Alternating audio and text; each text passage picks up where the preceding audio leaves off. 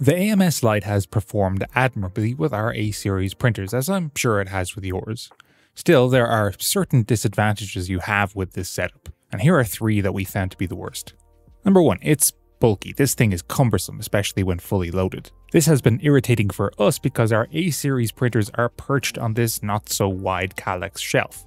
Because of this, side loading can be a little problematic. I have not been fond of this. But there have been mods that have addressed this issue to make it less in the way. Just take a look at this wall-mounted AMS. But that doesn't get rid of the other problem. The filament spools are exposed. Depending on your environment, there could be a problem with moisture and dust.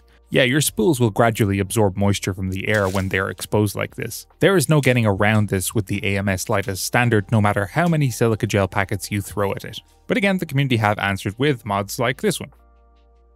The third problem is you can't combine these, so unlike the regular AMS, there is no option to connect multiple AMS Lites to your A-Series printer. It's just not possible. I really thought this would be addressed by Bambu soon after the Lite came out. I waited, and continued waiting, and nothing. Up to 16 colors on the X and P series printers, and on the A-Series, 4. But things have finally changed after a very, very long time of Bambu Lab teasing us about the A-Series AMS compatibility. It's finally arrived. With the release of the version 1.07 firmware at the end of October, the A1 and A1 Mini can now be used with the AMS, the AMS2 Pro, and the AMS HT, including combinations of those for up to 4 units. So let's try it out.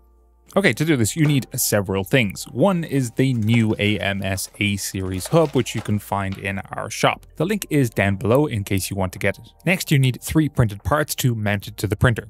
Best to print these out of PETG or ABS if you have a secondary enclosed printer. Next is you need to update your printer to the version 1.07 firmware and Bambu Studio to version 2.3.0 or later. If you get that out of the way, you can get busy with the hardware. Firstly, remove the PTFE tubes and maybe unload one of the filaments if you need to. Then remove the clip, but don't discard it, you'll need it later. Hot swapping these cables is probably not a good idea, so make sure the printer is off before removing those, and then you can get rid of that light. Now get the new clip that you printed and insert the knob into the L-shaped bracket. There is a protrusion on the slide connector that fits into the hole on the bracket to show you how it can be attached. And now push the slide connector into the hole with the knob so it snaps into place. And now you can snap fit it to the right side gantry mount. It should just click into place on the other side, just behind the gantry. You can now just slide in the new hub with the cable ports facing the rear. Okay, now get your AMS, your AMS2 Pro or your HD and place. Rotate if necessary. With the hub came 2 PTFE tubes, one slightly shorter than the other. The longer one is for the AMS to the hub and the shorter one for the hub to the buffer on top of the printhead. If you install them the right way, you should be able to move the printhead all the way to the left. Success! Now is a good time to put that tube clip back on so the power and data cable don't flop around. You also received a 4-pin cable with the new hub. That one goes into the back of the new hub and the other end to the printer. With your AMS, you would have gotten a 6-pin cable which goes into the back of the new hub. The other end goes to the AMS, where there are 2 ports.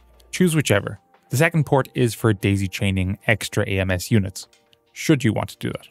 If you haven't updated your firmware already, now is the time to do it. It only takes a few minutes, and when it is done, it will reboot and irritate you by saying it's still not done, until it is done. It's done now. At this point you can go to the settings and AMS options and you'll see AMS type. Now just choose the AMS option and it will prompt you to switch to a new firmware. So do that.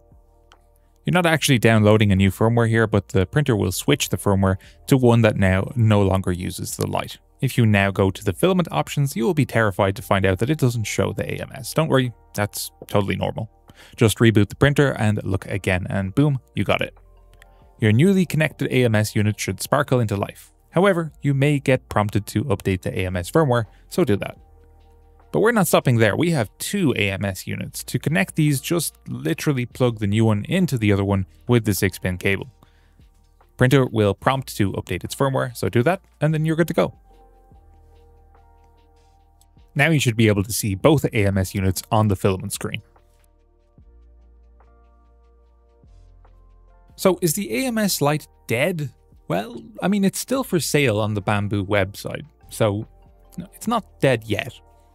But I think they're politely showing it the door. Given the recent hype with tool changers and other systems like Vortec, it is likely people will be less interested in getting AMS units in general, but seeing as Bambu are sticking with the AMS technology for their newer printers, it's likely that they're just trying to streamline production and development to the AMS only. And that's probably why they released the update recently instead of like a year ago. But in the process, we now have 16 colors on the A-Series printers, and I really wonder what's going to happen with the A-Series now. I hope Bambu don't kill it. I mean, we had the P2 just recently. Whether we'll get an X2 or an A2, I don't know. I really hope they don't kill it, especially with the A1 Mini. That was a reliable printer. It was a great printer, and it's in the shop now for €189, which is one of the cheapest printers, but it's also one of our most reliable printers.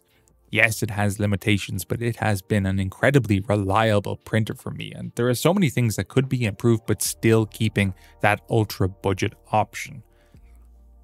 Vortec on the A1 Mini would be weird though. Thanks for checking out our video, guys. If you're interested, you can find a link to the A-Series AMS hub down below in the description.